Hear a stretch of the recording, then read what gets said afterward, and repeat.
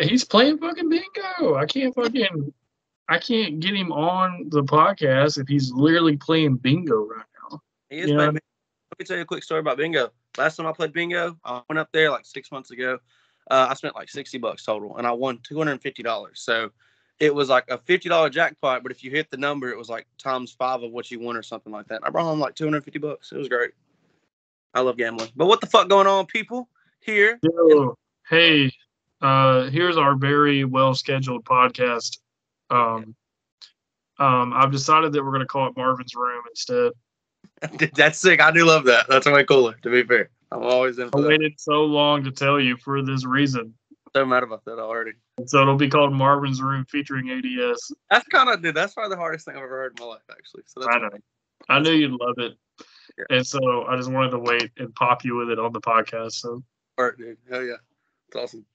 Anyway, here's the thing. We are newly crowned tag team champions. Hang on a second. Yeah. Hang on. Yeah, I'm with you, dude. Run, Rudolph.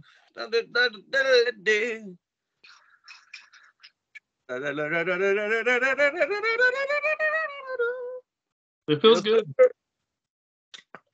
It just makes sense. Is this we did the Stern face though? That's our new match graphic. It'll just be that. That'd be awesome. It'll probably look so bad, and I love it. Yeah. So, what the fuck what have you been going and doing, Chris Crunk? What has been your life this week? Dude, the best part is I took the whole weekend off.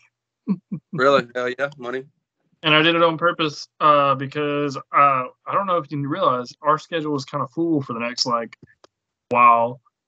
Because even just New South alone has so many April shows. Did you notice that? Yeah, I did notice a lot more than usual. The last time I felt like we had this is when Action Clash was taped at Hansville all the time. You know what I'm saying? Yep. So we're gonna be a little busy. Yep. So I decided to take this weekend off, which was cool. Today I woke up, did nothing. I went to the flea market with my friends, and they do this thing called the Chattanooga Market downtown. Saw some cool shit. Bought some cool candles. Love candles. Yeah, dude, they smell good. Then I watched the. Oh, I'm sorry. Go ahead. Doesn't show it. This one. You gotta turn your background blur off. No, fucking it'll be all right. Well, this shit right here is pink watermelon, and it's probably the greatest smelling candle ever. And I also have one over there that's strawberry cheesecake. I love strawberry cheesecake, and that smell, money. Oh, dude, check this out too. This is real. This is a stack of our new gear. Oh, fuck yes, dude. And we can't tell anybody what it is, but it is the coolest gear of all time. It literally is probably going to be the hardest gear of all time. I think so. Sure. So we're going to wear that I think in the next show we'll wear the purple pair. And then after that we'll debut the main event pair. The main event pair is the coolest thing ever. I also watched a video on that whole thing today, which it'll make sense later on. I'll tell y'all next time we're in the podcast why it's cool. Anyways, fuck, dude. I've been so bored all day. I've literally, same thing you did. I've just been doing absolutely nothing. I've sit here. I woke up, didn't have to work today. Watched the beautiful little girl. And we have this new, little, it's not little, it's a big playpen that she has, a little ball pit. And she hates it. Absolutely hates it. Dude. We paid $120 for it. And we thought it was perfect. And she gets in that thing and she does not like it. So, fuck the ball pit. But that's been my day. Literally that I made some chicken and I made some pigs in a blanket because after I wrestle I try to eat real shitty just because I look like shit, don't get me wrong, but I still try to eat decently. I mostly like chicken. I usually just cook chicken tenders and I season them and shit and I'll eat just that throughout the week. But after I wrestle or the night of I've wrestled, I treat my body like shit and then I'll go back when I go back to work eating good. So that's been my day, eating and watching my child. But they are going right now at some kind of family gathering. I will tell you a funny story. So Kenzie was walking in a different room. She walks in the room, it's Avery's room, and there's a door in there. And we haven't put up yet because there's just no door on it. We wanted to put a door up for her. So I'm in here chilling with Avery on the couch, and we're just chilling out here. Boom. I was like, what the fuck? And I walk in there, and she's on the ground, face down, door on top of her. And I was like, what did you do? And she's like, it just fell on top of me. And she's all mad. So that's my funny story for the day. And she's made this big joke about her having CT and stuff like that, which is not funny. Nobody take that and think I'm being a dick, but it was real funny. It was real. I the second half of You on Netflix. Oh my God. Jesus fucking Christ. What a great ending. Right? Like, don't do that. We'll fight right now if you shit on it. Because it was like No. Listen, so first 5 episodes good. Okay. Then like the next 3, like I picked up the twist pretty early of like that he was just like crazy and like that other guy didn't really exist. Like I started like up beforehand. No, I swear you can ask Kylie. Like she even looked at me. She goes, that sucks. Like you figured it out. And I was like, yeah, dude, it sucks. And so I was like upset. I was like, man, what a terrible way to end this season as Joe. Because like the whole point is like the reason why Joe Goldberg is so cool is because he's a good guy. He just has to do some real bad things to keep his life afloat. You know what I mean?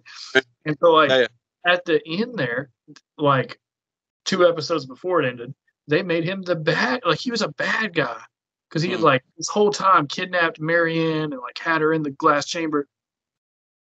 I hope nobody's not watched You. If you haven't watched the 5 episodes, I would skip up like at least like 30 minutes because probably we're going to be talking about most of this time. Honestly, like I can talk about this shit all day. That's all I'm saying. Yeah, dude.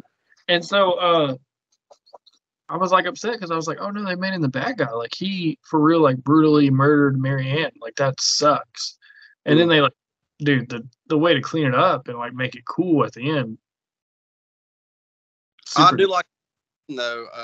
So the return of like Beck and Love was like a real big plot. Obviously, it was in his dreams, but it was just cool to see him again, right?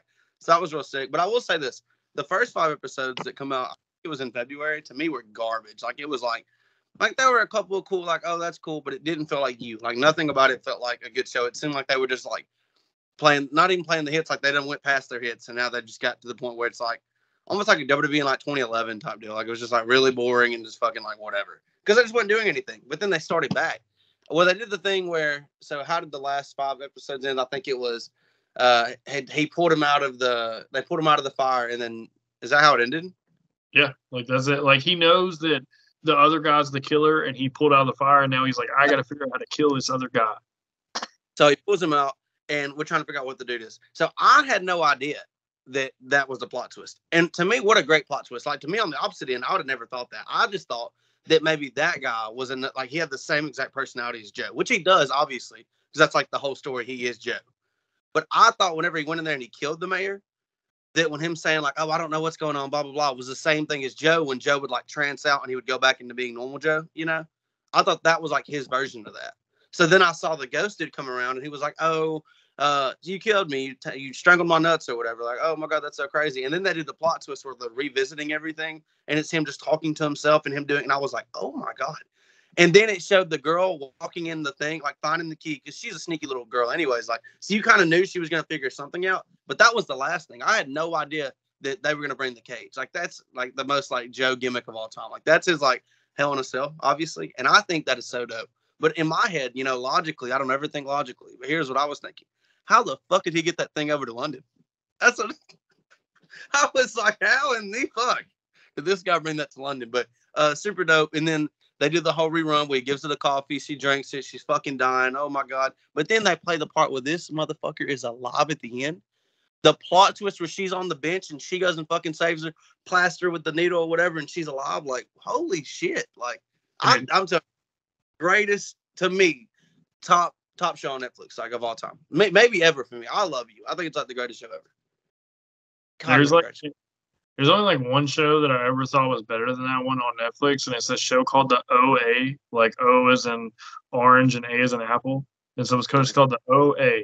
And there was 2 seasons of it, and well, maybe there's 3, but there's like it got canceled after a while. But that show is like banging. It puts you to shame, man. It's like real detailed and like twisty like that, and like I don't know, that show fucked me up watching it. So I was like, I miss it, but You is definitely like the next one. Like that's the show now. Have you ever seen the show? I think it's called The Society. I could be wrong. It's like 1 season, and it's like it's something where these kids go on a field trip. The beginning of the show is these kids leaving school for a field trip. So they go on the field trip, and I think they all fall asleep or something, and they wake up and they do what? It like goes off a cliff. No, no, that'd be crazy, but no. They end up in this like they have the bus, right? And they drive and they wake up and they're in this like world. I don't remember if it's like their school. It's been a while since I've seen it, but it's like their school or they end up somewhere, but like all their parents are gone. There's nothing going on. Like they literally have to make their own society, and it's just the kids, and they're trying to figure out how to get back to like where they were from, and they don't know what's going on. They don't know how it went, but it honestly is real sick. The only shitty part is it also got canceled after one season, and it made me so mad because it's such a good show and has such a good cliffhanger. Because there's this other show that I don't remember what it was called, but it started off and it was kids on a bus, and for some reason the bus like went off a cliff and like all the kids died, but then like 3 days later they were all just like back, and all the parents were like confused, like how the fuck did these kids come back? And like that also was only one season. I forgot what it was called though, so that's why I thought that. But there's a lot of good shows. That's what we're gonna go down. There's like it's like Walk on the Block, something on the block. I think it's just called On the Block actually, and it's more of like a teen drama type deal, but it's really good. I think it's really good. It's about these kids trying to find this gold, and it leads into this whole deal of this brother getting shot. I don't know. It's just really good. So On the Block's another recommendation. Definitely check that out. And then one more I would say to check out is Making of a Murderer. I haven't watched it, but it was like the rave for everybody. Dude, there was this one. I can't remember the name of it, but it got canceled after one season. It was so good. Oh, fuck. Everybody also watched the McDonough. I don't know what it's called, but it's like the rave right now. What is that? It's like you don't know what I'm talking about? I really don't know. It's the same thing as like every killer documentary of all time where this dude like kills his family or something. But I haven't. Me and Kenzie like laid on the couch. We watched it for like 2 minutes and I fell asleep. But I heard it's like the wave right now. I don't know. Love good TV. There was this one. What was it called? God, dude, I'm like drawing blanks on all this. But there's like something that I've watched recently that are like really good, but then most of them are just canceled, which like breaks my heart because I'm like, man, see the OA. Okay, I'm just reading through a list right now to try to figure it out. Of the top like canceled Netflix show. The OA was on there. God, what was this one called? It was about these like two kids, and at the very end, like one of the kids like heads explodes and they die because the other one has powers. And I was like, what the fuck? Oh my God. It's like driving me nuts. Oh, I Am Not Okay With This. Have you ever watched that? No. Dude, that shit was amazing. One season, canceled. And I was just like, what the fuck? That's the show you're talking about, right? Oh, I just found that Society show too. Yeah. Good as fuck. I just looked up to make sure that's what it was, and it is. It's great. I'm telling you, it's a great show. Why it got canceled, I'll tell you the worst canceled Netflix show. What is that? The Big Show show. Yeah. Wait. It was a show where it was about the Big Show. Do you remember? No. I'm talking about. You're saying the worst show. You mean like it? You're saying it's the worst show? It was a great show because I thought it was garbage. To be honest, I've never watched it, but it was on this list, and so that's what reminded me of it because I forgot all about it. Yeah. So same thing as like Holy. Is that Holy Foley? Oh, was the other one? Netflix. It was just on like WWE on WWE Network. Right. And I thought it was the coolest thing ever for like the first episode.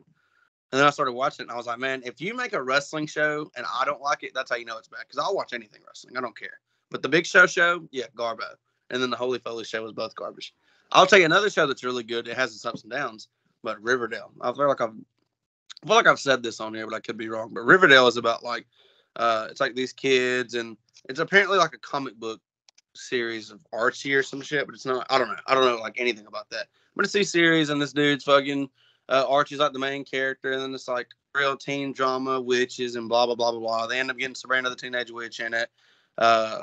COVID happens, and then like when COVID happens, not on the show, but like in real life, they switch up the fucking not casting, but the storyline. So they end up in like this futuristic deal, and it kind of ruined everything by like season 4. But then the last season, maybe season 6 or 5, it got really good again. So that's another one I'd say to check out. Oh dang! I just see where I'm just still reading through this cancel list, and one of the shows that cancels that Resident Evil show, and I remember I was so fucking mad when that show came out because I absolutely love Resident Evil the game, and that show was ass. So I'm so happy right now because apparently it's canceled. I've never seen that. I know the game, but I didn't know there was a show. I heard it was What about the Last of Us movie? Everybody's been talking about that, but I have not seen it. I It's a movie. It's a show about the game, and it's apparently good. I just don't like the game. Oh, really? Yeah, like I think it kind of sucks, but I don't like story games like that where like you don't really get to control the character. You just kind of pick and choose what you do. I don't like that. We don't really Hey, have a also, self. look at this fucking thing. Yeah, I did see that, and the dude put Dank Magician, and I was thinking like, how cool of a nickname that is. And it's a 10-piece, dude. Did you buy that, or did you like have it and then got it sent off in the package? I've obtained it, is what I'll say. So now it's my most see you, man. Now it's my most prized possession. That's going off. But do you have this? The signed Adam Cook card that I got in like 8th grade. It was great. That's pretty cool. Yeah, definitely the coolest thing ever. I have my collection here somewhere. I don't know where I'll fucking put them though. Let's see if I can find these bad boys. I know like the top card because I always like the flex. I open it, Monster Reborn right on top. That's all I'm saying. It's always useful. I don't know where the fuck they're at. I'll find them one day. I have like. It's not a part of the buzz. I have a bunch of decks somewhere. I just don't know where they're at. I just don't play it anymore. I haven't played it in fucking years. We have to talk about something good. Like, what can we talk about that's kind of interesting? Because the Netflix shows need some good material here. I'll tell you one thing that's got me pumped, and that is the fact that like WWE is really good right now. And so like it's like the first time. Not that I don't get pumped for WrestleMania, because I always get pumped for WrestleMania because it's WrestleMania. But it's like the first time in a while that I've been like, oh fuck, like these are gonna be some matches, dog. Like this is gonna be sick, you know. Like I don't know if that makes sense, but it makes sense. Yeah, and it's real cool too because it's like legends in my head because it was Cena coming out right, and he did the thing, and he was like, "Yo, fucking Austin Theory, I'm gonna wrestle you at WrestleMania," which we knew that was gonna happen, but that's still like so dope because nothing's ever for sure in wrestling, you know. But that was like super cool. And then I don't know if it was the same night or that Monday following. But then Trish is like, "Hey, I'm also going to be a Mania with Lita." With like, that's so cool. Like, that's WrestleMania 21 as fuck in my head. Yeah, dude, there's that shit coming. I'm like, I don't know. I'm just real pumped to see, and I really wish. I don't think it'll happen, but I really wish that tag match that'll probably be like the Usos versus Kevin and Sammy, which is all what we assume is going to happen. I really wish that was the main event of night one. You don't think it will be? I think it'll end up being Rhea and Charlotte. Charlotte, yeah. That's what it usually is. Not even because of like women's movement or anything like that. It's because like the whole point of the Royal Rumbles is if you win a Royal Rumble, you're in the main event. WrestleMania. And so now with there being 2 nights of WrestleMania, it kind of writes itself every year of like, hey, this is going to be the deal. But I really wish like just because it's only happened like because it's only happened once, right? Tag match as main event of WrestleMania. It was main event 1, or it was WrestleMania 1. Sorry, it was. That's the only time, and so like I just think that'd be really cool. Well, especially with that kind of story, because like it's like the biggest thing in wrestling right now. Like you have like a lot of other cool things, like MJF super dope, and I think his match with Bryan Danielson at Revolution was like top fucking tier, great match, love that so much. But like obviously the Bloodline shit is like the most everything right now. But also the divas do deserve, or the women do deserve a main event spot. So like you're right, like it does suck, but I do really believe that they also deserve. Maybe they'll be like semi-main, not 2. I feel like it'll be like maybe Usos, Kevin Owens, and Sammy, then Cody and Roman. Do you think Cody beats Roman? Because I don't. I think so. You think it has to happen? I think so. I think there's really no other way you can go with it right now. Unless Roman just keeps it. I think, well, here's how my head thinks. So I feel like it'll be like some kind of shit will happen. Like maybe not, but this is like just wishful thinking to where Roman will defend the WWE title, but he won't defend the Universal Championship because his record, I'm pretty sure, is for the Universal title. Like that's like what they built to. But Cody's he's trying to fight for the WWE title because that's what his dad didn't ever win. And he never got to hold it, so he wants to make his dad proud and blah, blah, blah. So the WWE title was more important than the Universal title. Obviously, they're both one title now, but we all, at least for me, I very much wish that they would separate them and make them 2 separate titles again because it's always just better that way.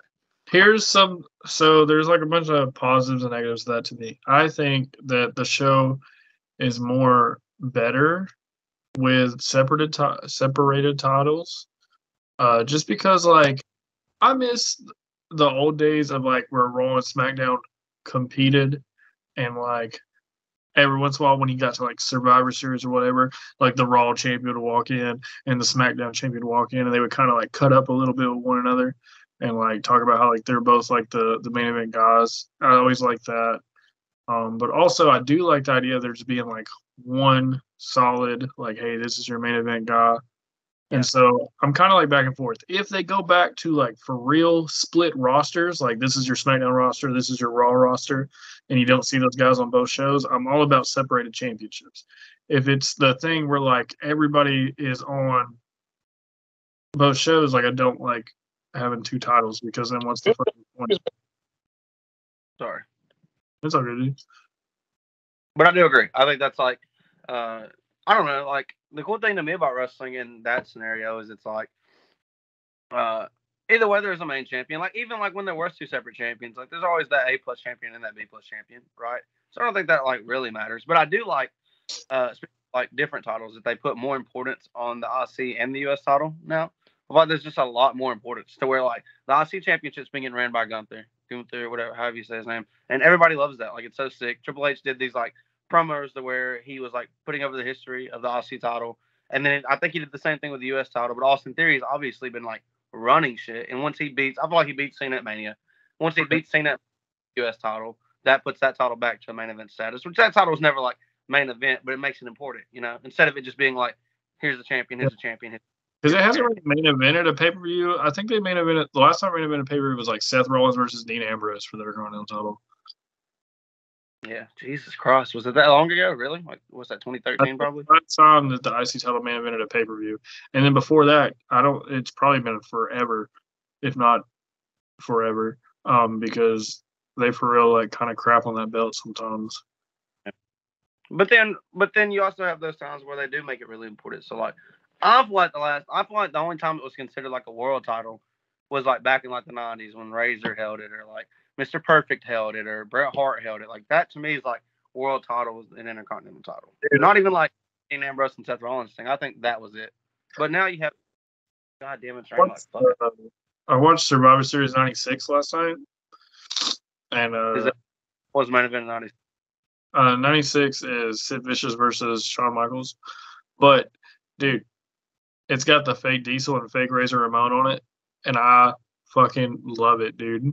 So, also, Flash Funk, dude, is balling. This dude comes out like that's his debut. Is the '96 Survivor Series. He comes out. He's got two like really hot black girls with him. They're walking to the ring with him. He's doing this choreographed like kind of dance entrance with them, which is like super new for the time. He's got this dope ass pimp outfit on, and then like in the match, dude, he's doing some wild shit. He did the moonsault that you do off the top to the outside in like '96. Not saying that no one had ever done that before, because like a Taka Michinoku and shit like that existed, but just like on American television, crazy. Yeah, for sure. And he did it on Vader. How the fuck in the back was he like, listen, Vader, I know it's my first night here, but I'm going to do this fucking flip on the top. You know, catch me. And then he just does it. You know, that's what I would do. Hit it. Fuck it. Just fucking hit it. I do think, so is '96 the one where Rock debuts also? Yeah, it's Rock's debut. God, dude, I feel like I should watch a lot more old wrestling because I just don't know about any of that. I know The Rock like single-handedly eliminated everybody or something like that. Yeah. Well, I grew up in that era, so like I know a lot of it, but I'm just going back and like revisiting it because I've watched like 2001 to 2003 so many times that like my eyes will bleed, and then I've definitely watched everything past that a lot. So like I'm trying to go back further and just kind of like, I don't know, get more appreciation for like the beginning of like Americanized wrestling. Mm-hmm. Which probably something. No, I kind of agree with that. So like, I'm stuck in the middle of something, and I haven't even started it yet. That's like, I don't know why I haven't, but like, I watch a lot of like '97 through '99, and I watch a lot of 2001. Love 2001, and then like 2005, 2007, and usually like that's just my go-tos, right? But I want to watch 2000. That's the year I was born, and I don't ever like watch it. Now I do know some like really cool main events. So like the Armageddon Hell in a Cell was like goated. You got one of the main events. I'm pretty sure was like Chris Benoit, Kurt Angle, and maybe like Triple H or something. Maybe Jericho. It was somewhere in that area. So like full, and then you got SummerSlam 2000 where fucking Taker takes off Kane's mask, and that's like a big thing, which nobody talks about, and that's like the only thing I would pop for. But I think it's cool. But like stuff like that, I don't ever watch, and I don't know why I always skip over 2000, other than I always hear the WrestleMania is really bad. I can't tell you if I've ever watched the full WrestleMania 2000. I've watched almost every WrestleMania from like probably, and I don't think I've ever watched that full one ever. That's that dope Fatal 4-Way main event. Which is, what is it? Big Show, Rock, Mankind, Triple H. Yo, Jimmy, hit me with it. Yep, and every single one of them has a McMahon in their corner for some reason. Oh, that's super good. Of course, that's cool though. Yeah, I think it's like I think the visual of that place looks really cool. I don't know what I think the colors of the black and green WrestleMania is like super sick, but I haven't checked it out. You know what, WrestleMania, like if you think of the WrestleMania main events, like the one that like stands out to me is like, I think that like it's the most random WrestleMania main event of all time is WrestleMania 11. Because the main event is Bam Bam Bigelow versus Lawrence Taylor. Like, so you got to think like the ones before that was always like Bret Hart versus Yokozuna, or like Hulk Hogan versus Slaughter, or Hulk Hogan versus Randy Savage. So it's just like main eventers. And this one, they're just like, dude, it's Bam Bam fucking Bigelow and it's Lawrence fucking Taylor. They're having a match tonight. I thought that was like way earlier. That was the fucking main event of the show. Yeah, I thought that was like in like WrestleMania like 7 or something. Like I'm terrible. Like I know Hogan main evented most of those, but like I had no idea that was WrestleMania. That's crazy. Seems like such a really old fucking show. Is that not the one that 11 is where Taker beat Nash or Taker beat King Kong Bundy? No, would you know that? 13 is where he won. Let me go through my head. At 11, he wrestled King Kong Bundy because that's what he has Ted DiBiase with. Bingo. Yep. That's random. He goes up there and he's got the chain and it's the urn now. How cool is that? What a random fucking. That 96 Survivor Series, it's Undertaker versus Mankind, and Mankind has Paul Bearer, and they put Paul Bearer in a shark cage and raise it above the ring. And that match is like pretty ballin'. Is that not the one where Taker flies down with the bat wings, right? Mm-mm. Just, it's like apparently the first time, because like on commentary, they were just putting over that he was wearing black. They were like, oh, look at Taker, he's wearing all black. And I was like, dang, this must be like a big like change. Okay. And like the match itself, pretty ballin'. Like they did some pretty like wild shit. Plus, there's a really good Stone Cold versus Bret Hart match on there, which is also ballin'. Not the famous one where like he passes out, just another one like where they just wrestled again, and it's also super good. And like the finish is Stone Cold's putting in the $1 Million Dream, and Bret Hart kicks off the fucking turnbuckle and does the roll up.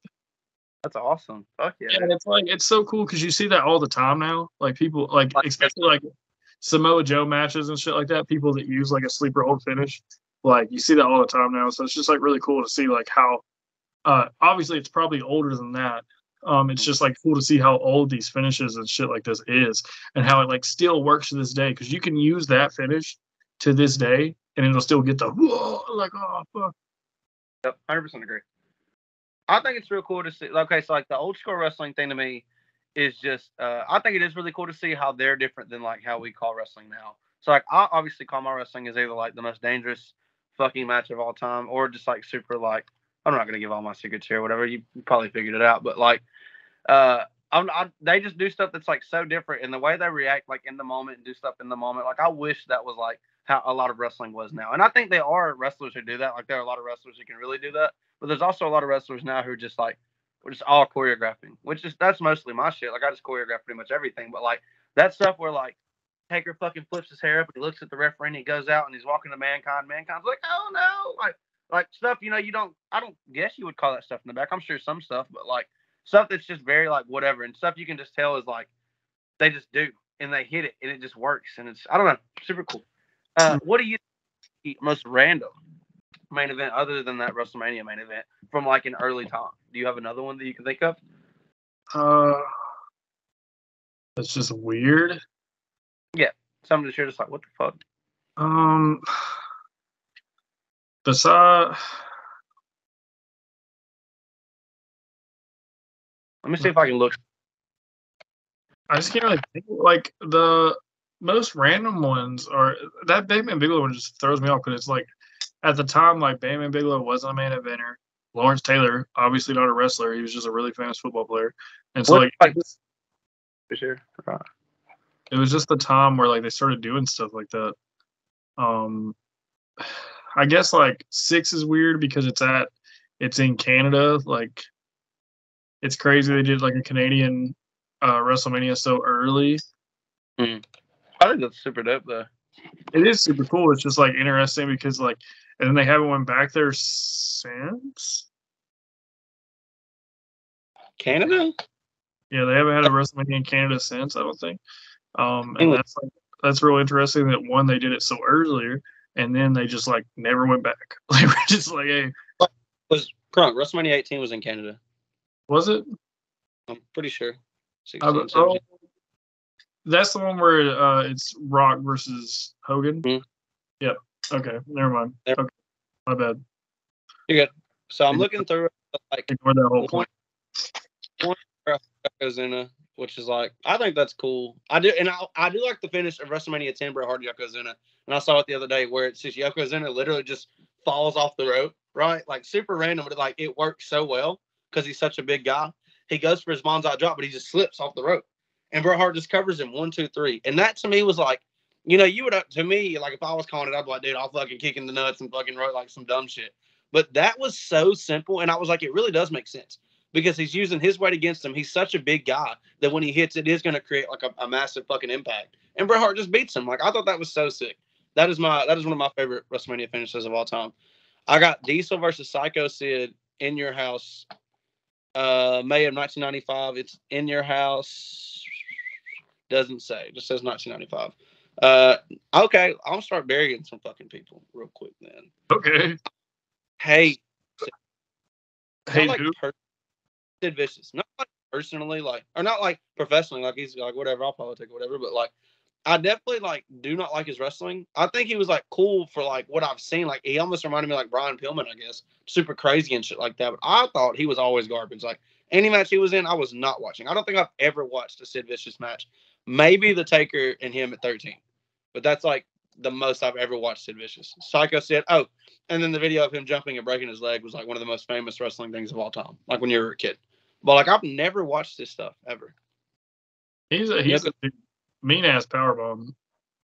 Yeah, his powerbomb was sick. Like it is super cool. Also, I looked up top 10 worst WWE main events of all time. There's like 3 with Psycho Sid so far, which is real funny. Dude, I just looked up 4.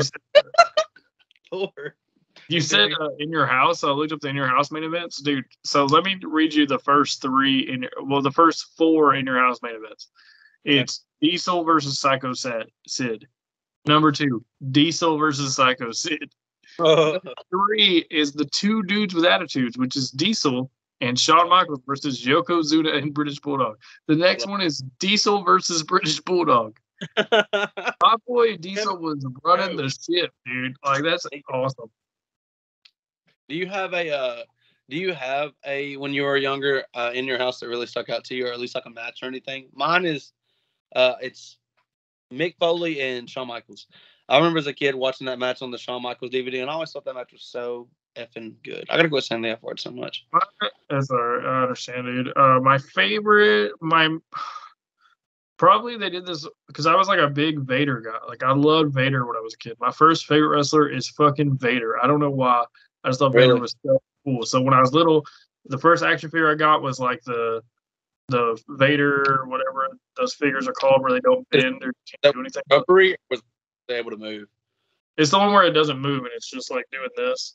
And I had that and the Hulk Hogan, and I would whoop that Hulk Hogan's ass with Vader all the time. And they did this.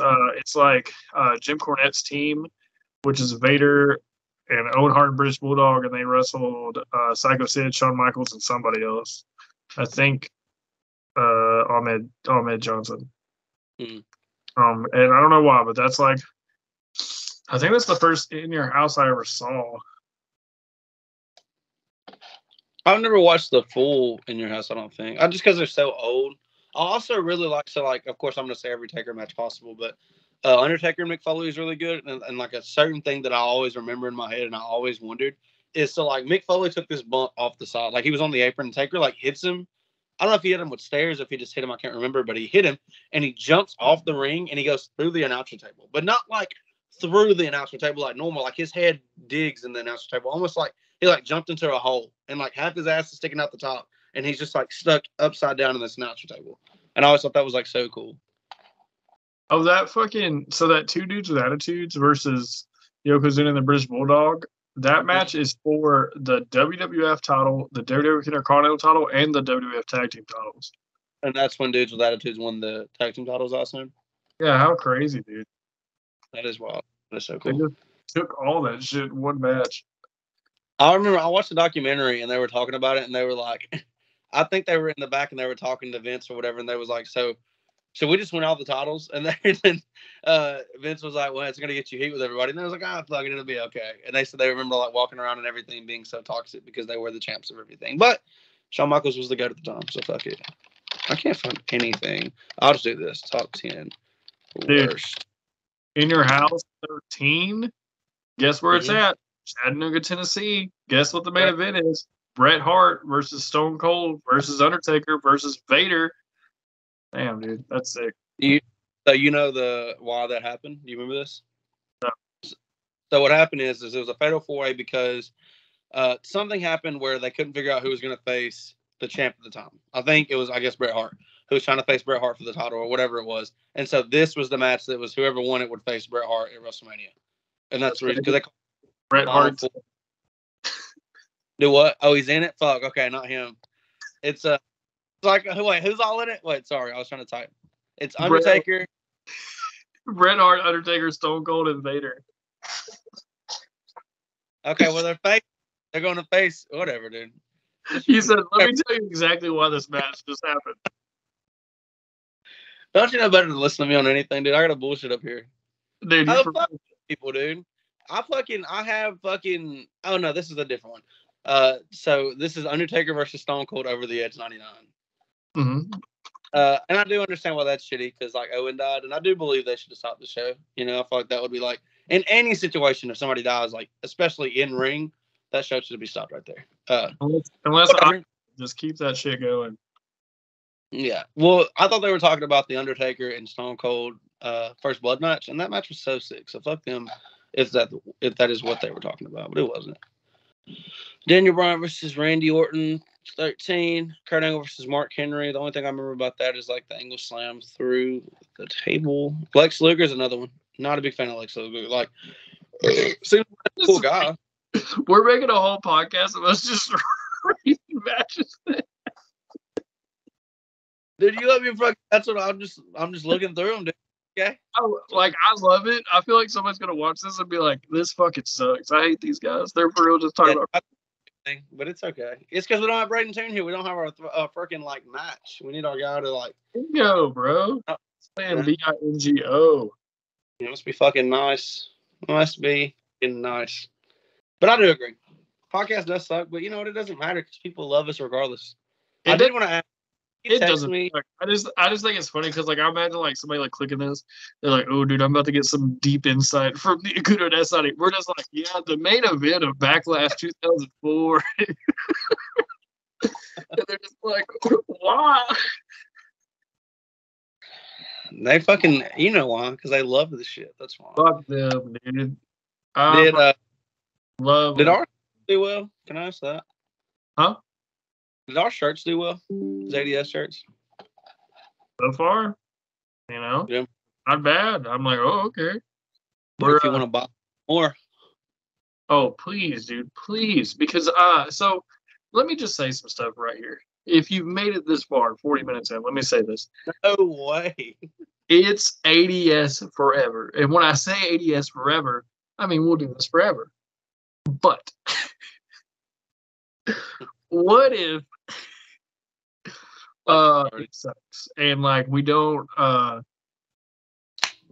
sell the t-shirts and we don't get over it and we don't make any movement It's ADS forever, all right, because it's the last thing we'll ever do. We're over as fuck, though. I like at least at one show. You know, we got Look, the love and stuff. 3 matches in, and you're the champs. I couldn't ask for a better ride. You know what I mean? But I was saying, like, that's a great start. But we gotta keep it going. Modest. Dude, I'm go crazy. Modest at the top, straight to the top, and then you can't feel none. Stars shine for a while. We shouldn't give a. And that's the podcast, guys. Have a great night.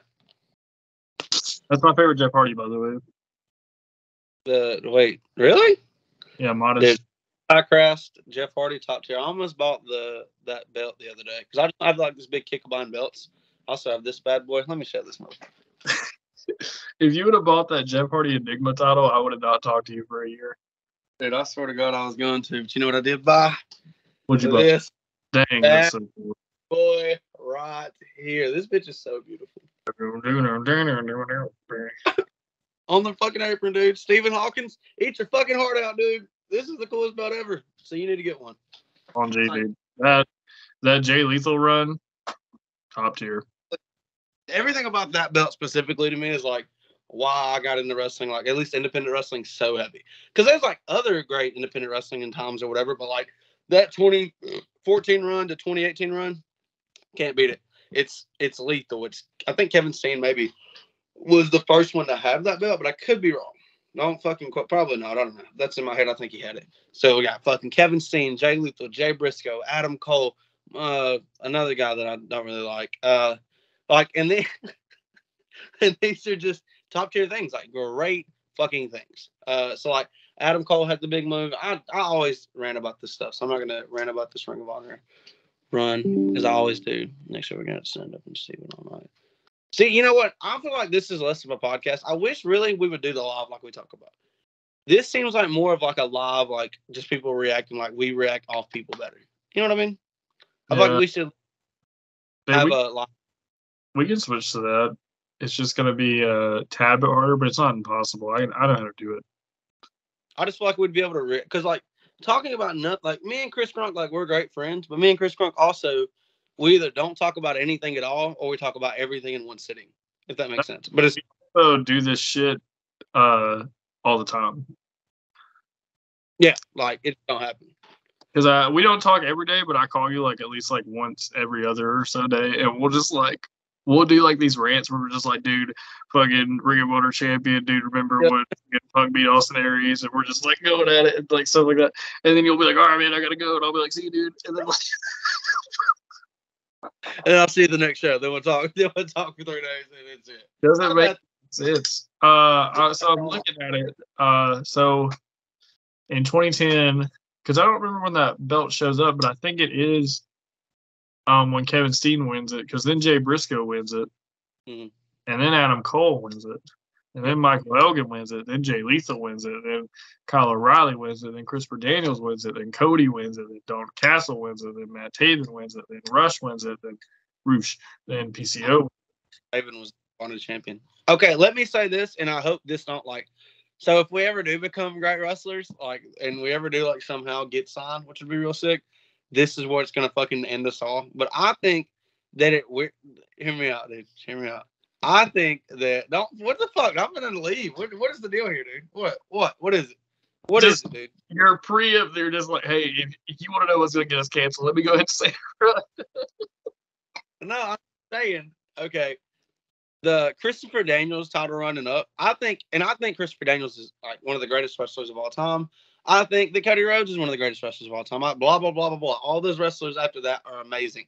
But I do think that after when Kyle O'Reilly won it and up is when Ring of Honor like weirdly started going down. Now, Kyle O'Reilly was like that roster at the time was still like great, top tier roster, but it was just you could already tell they were past their prime in that moment at least. I think they have a chance to like ball out now and go crazy with the brand if they wanted to. But I don't think it'll ever hit Jay Lethal, Kevin Steen, Adam Cole. Like, I think that's like the greatest time in wrestling. Like, that was like, you have AEW now, which is really sick. But I really believe that was like prime teen. Don't do that. It's not AEW. that was like prime like wrestling as like a teenager or a kid or like you who's like 85 at the time, like watching wrestling to where it's like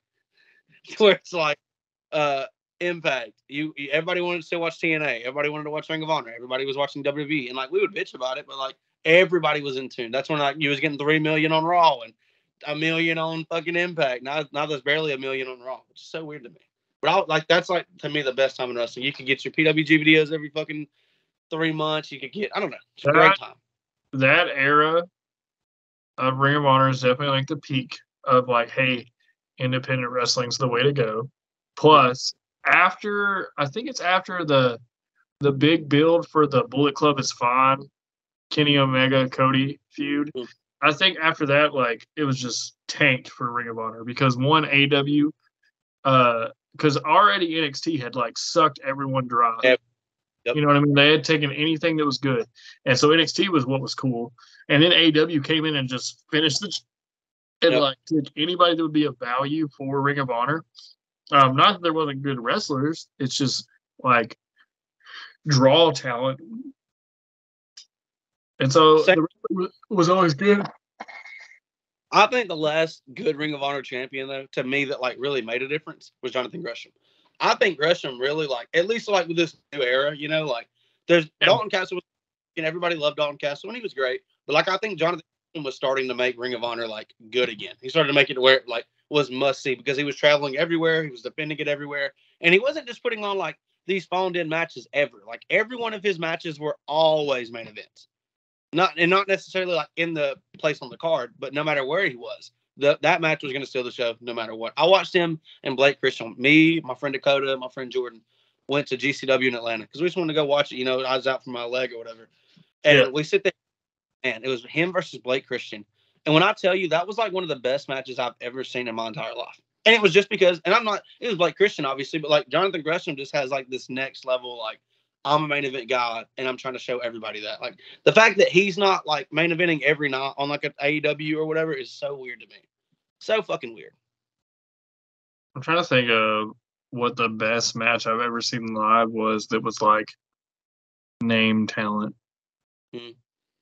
And I think it was, like, way back in the day, and it was at this show called UCW.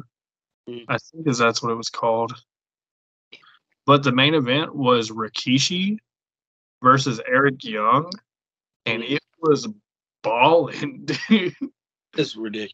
And for some reason, Lita came out and was the referee. Like, it was so what, dope. Did you wrestle at all, or this was like when you were still in your fan stage, like I was a fan. Like, I actually went there and I was sitting in the crowd, and I met this guy named Scott Hensley who was there. And Scott Hensley was in the crowd, and he had like this book of like wrestling cards that he was trying to get signed from back in the day. And I talked to this Scott Hensley guy for a while, and like we really like kind of like got along and like, oh, we both know a decent amount about wrestling.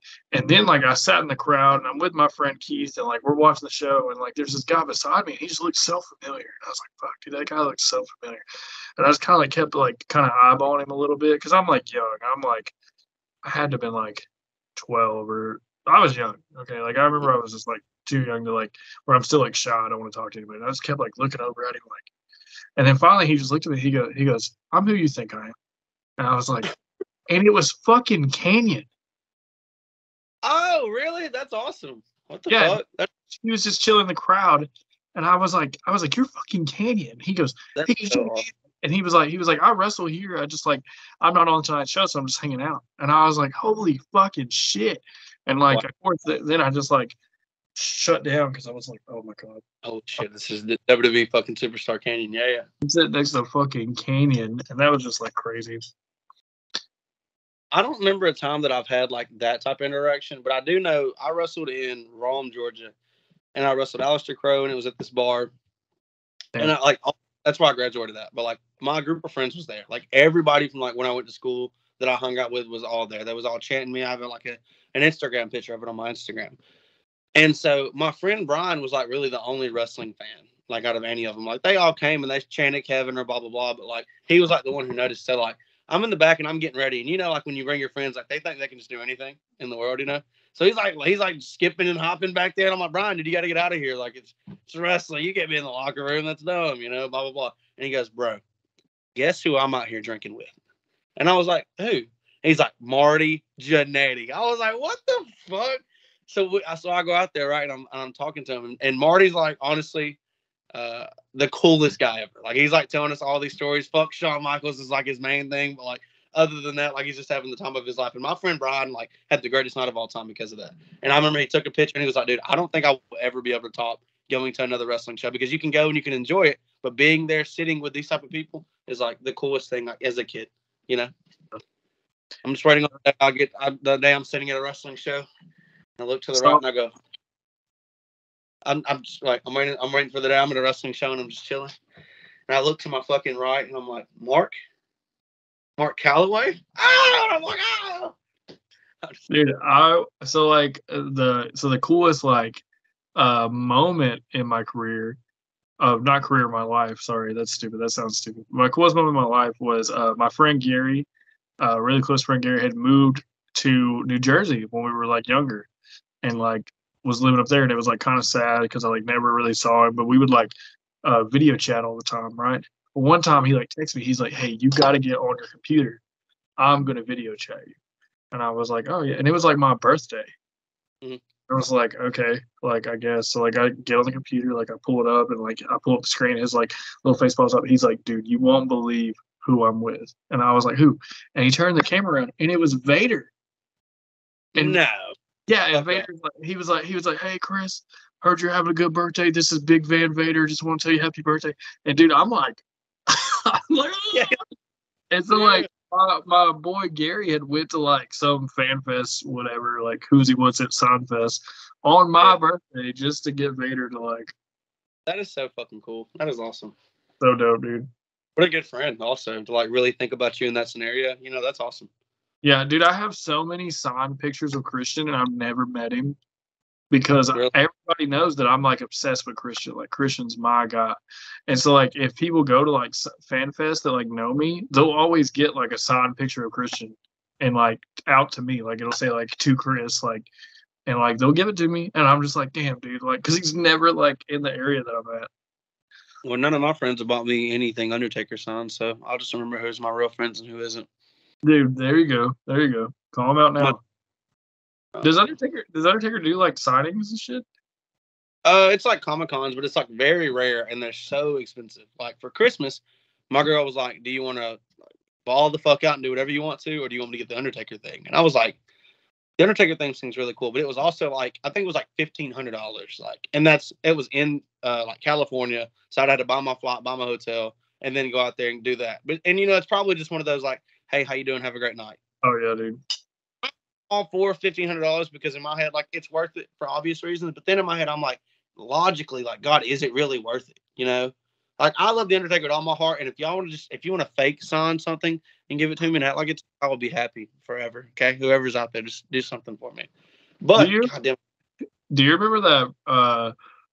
It was like a pro wrestling mixtape I did where like it had all of our like profile. I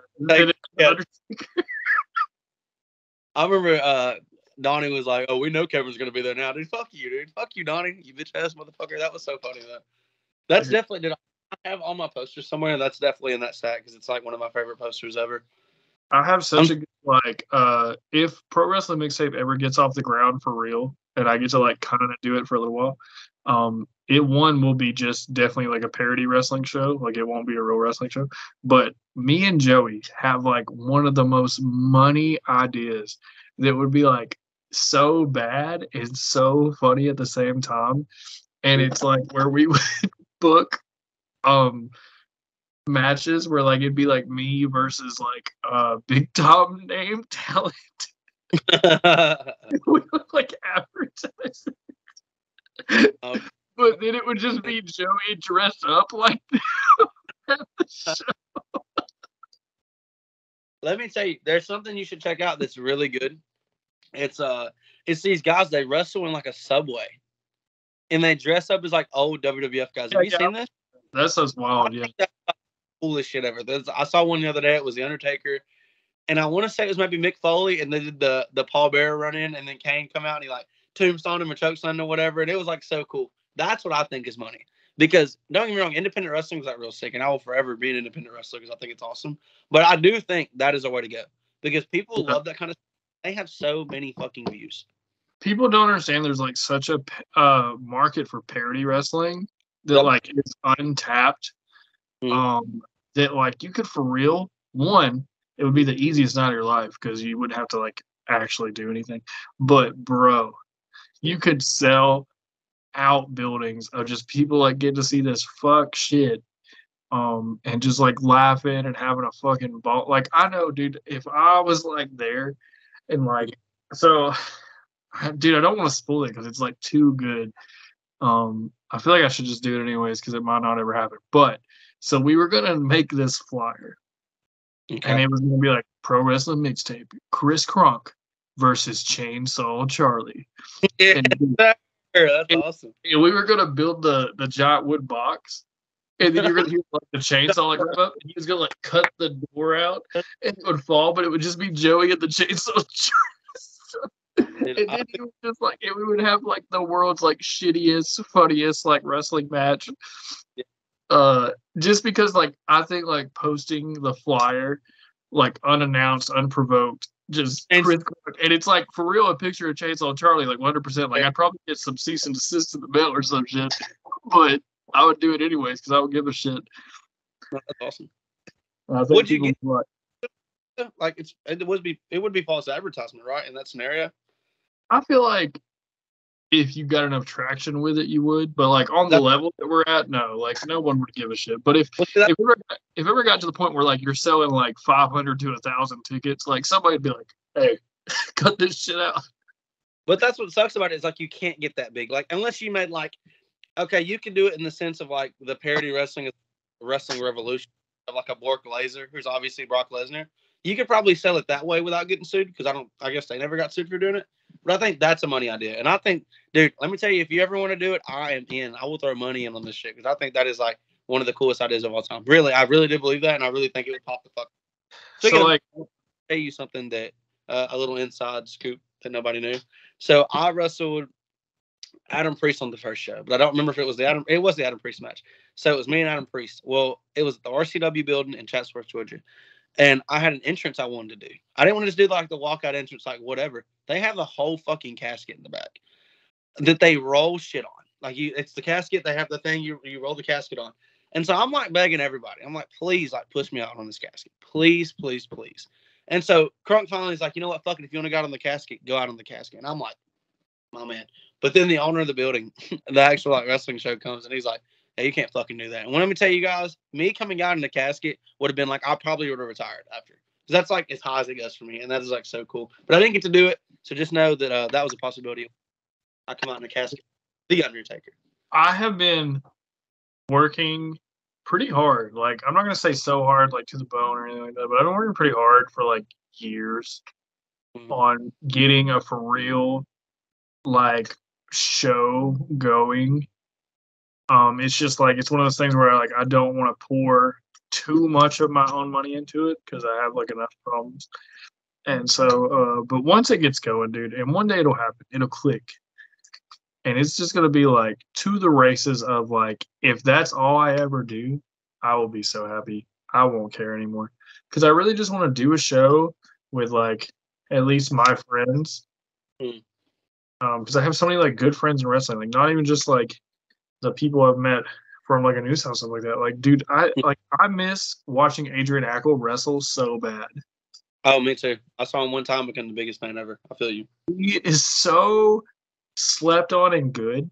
Yep. And he's so funny. Like, remember when he took that senton from Big Homie at the show? And he goes, ref, cover me, count this shit.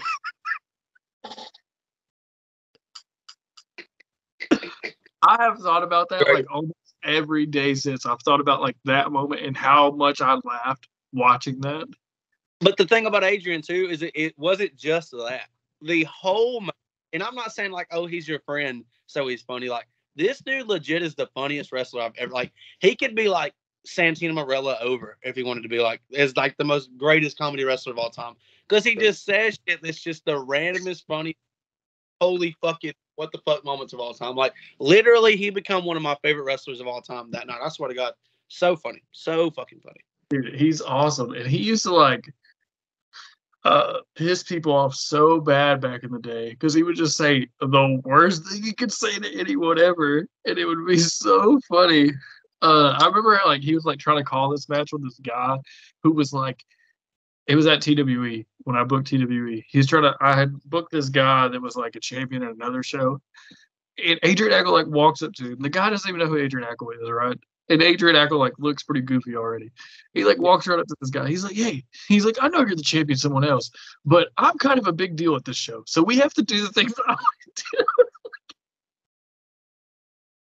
do."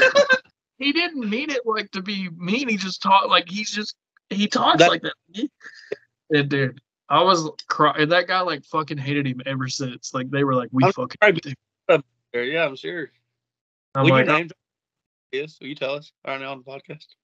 huh? Will you tell us who it is? Oh, it was Adrian Armour. Oh no, fuck, really? I mean, Yeah. Adrian Armour, I feel like at the time had very like super serious wrestler, but he was a great wrestler, so it's like understandable. Like maybe he saw it as like a disrespectful thing. Dude, he came out of that song that was like that ASAP Ferg song that's New Level, where he's like, "I'm on a new level." Hey. And so we did like a remix of thing. It was like, "I hate Adrian Ackle." It was like bed bugs in the hotel. Now I hate Adrian Ackle. Got 20 bitches. It was so good, dude. And like he sings that to this day. Like when I see him, he'll be singing that song all the time. Dude, everybody stresses me out. Literally, all these like big deal guys that like I learned that like, I have to look at them as coworkers. Like, not be a fan of them, just like be cool with everybody, you know. But they're just all like, "Hey, Chris Crunk, how are you?" And I'm like, "Be friends." Like, can we all be fucking friends? And what the fuck? Be friends with me too, bro. Like, give me a fucking handshake or something. Like, you know, like show me some famous wrestlers, guys, please. Dude, nothing's like more telling of how long I've been wrestling for real than every time that like a name value wrestler is on the show that we're on, they see me, they're like, "Hey, Chris Crunk," and they hug me. I'm like, damn, dude, I'm old. Like, I'll see one. The one dude that knows me is like, "Dude, you took a German suplex so clean." You know, I'm like, we good, Tyson. You know, like we good. Like he knows me. Like, but it's so stupid to like think like that in my head. Like, I should just love it. But everybody's just best friends with you, dude. It stresses me out. Like, why can't we all just be best friends? It's the only accomplishment of my existence in wrestling. Is that at least like if somebody is famous now, they could be like, "Yeah, I know Chris Crunk." I'll get like friend requests on Facebook, and I'm like, I'm in. That's how I am. You know, I'll get something like real quick, and I'm like, oh yeah, let's go. I got one from Martin Stone today, and I was like, dude, I'm in. I was like, he knows me now, Chris Crunk, so you can go fuck yourself, okay? He knows me, god damn it. No, I'm just fine. But it was just real funny because I was like, what a random thing to give. It was real funny. It was real funny. I did also get the Sergeant Slaughter follow that everybody's gotten, and I thought I was like super cool for it. Damn, dude, I didn't even get that, so that's cool. Really? I thought he was like following everybody. I should probably have to look because I really don't ever pay attention. I'm like so bad at Twitter, it's not even funny. Dude, I'm like the opposite. See, I'm very like, let me just check on everything constantly. Because I feel like I overthink social media. Like, I worry about it way too much. I'm too old for Twitter. No, that's like, I don't think so. Because you still have like a swag. If you didn't have swag, maybe not. But you have like a swag to you. It's like cool. You were like lame as fuck. Like, if you were, I ain't gonna drop nobody. Never mind. It's all like anybody. You don't. They can't tell me you've never. Was there ever a time where you did overthink social media? Like, I get to the point where I'll post something and I'm like looking every 5 minutes, and I'll go off of it. Like, I'll say I'll do dishes or something. Like, it's so stupid. Like, why think like this? But like, I'll do dishes and it'll take me 10 minutes, and in my head I'm like, oh, I hope I got 15, 20 likes. Like, I don't know why I'm like that. That's so annoying to me that I get like that. You know? There was definitely like a point I was like that, and then like I know for sure like 2016, like that was my life. Like it was, I had it planned out like to the time. Like I'm like, okay, at 11 I'll post my Instagram story, and then at 12 I'll make sure that my Twitter post goes up, and then at 1 I'll do my Facebook post, and then like, and I would just like stagger it out and like try so hard to like fight the algorithm of the timeline and like figure out when I'm supposed to post this and post that. And I probably sounded like a fucking crazy person to my friends. Because none of my friends, like, they don't fucking know about wrestling, nor do they give a shit. None of my friends care about social media, like my home friends. And so, like, when I would be talking to them, I'm like, oh, fuck, it's fucking 12. I got to post my fucking thing on fucking Facebook. And they'd be like, what the fuck are you talking about? And I'm like, oh, dude, I got to post my little snippet of me doing this fucking flippy move. And they're like, dude, they're like, who gives a shit? I'm like, no, you don't understand. It's so important. That's literally where I'm at, though. Like, I'm literally just like, I'll post and I'll be like, same thing. Like, I'm not as much on the time thing as I used to be. Like, back in the day was very like, okay, on the weekends I'll have their phone more, and like during the weekdays I get out of school at 3:00, and people get off work at like 3 to 5. So if I post at like 4, it'd be perfect. Everybody's on their phone, chilling at home. Like, that was like the thought process. Where I still have those thoughts to where like I always want likes, and I always want, it's like I always like want acceptance, and I feel like you should never want that. I feel like that's something that, like, who gives a fuck? Why do you care about what people think? But it's just a human instinct, I guess, to just have this want to be loved feeling, and it sucks. And I hate it. I hate giving a fuck about like likes or love or like people messaging me and stuff like that, because it makes me feel like I'm just like I have nobody on the outside, if that makes sense, you know? Yeah, dude, I fucking was so obsessed because I like, just like you, I've always been like a pretty decent wrestler. Like, even in my shitty stages, I was still like, like, okay.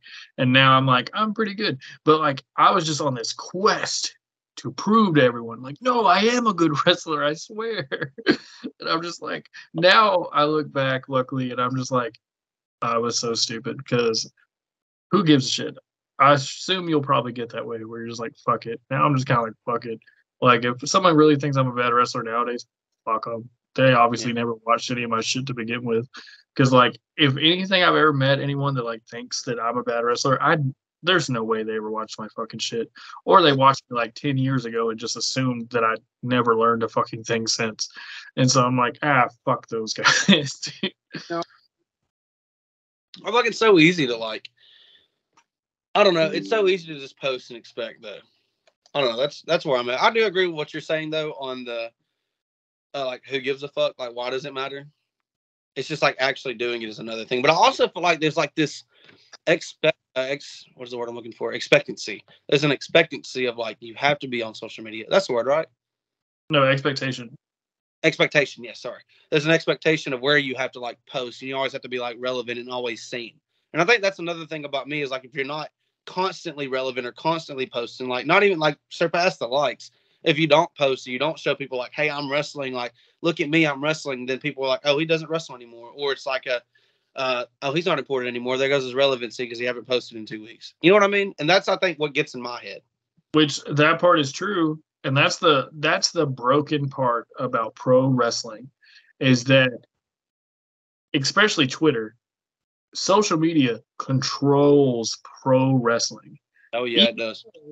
Like, the people that post about Twitter pro wrestling, like, they don't give a fuck about pro wrestling. It's the fucking, like, mom and pop bullshit. Like, think about the shows we do. Like, all those people in the crowd, like, they'll be like hundreds, right? It'll be a decent number in the crowd, right? But then the front row is like 30 people, and that's the ones that post on Twitter. Those other people, they either just walked up or they may come to a bunch of the shows, but they don't give a fuck. They're not going to go home and post about this shit. But then pro wrestling, fucking, like, if I run a show, I'm running Chris Crunk Wrestling. I get on CCW page, I scroll through, and I'm like, oh, fuck. And I'm like, oh, those 30 people posted that they really like this, this, this, and this.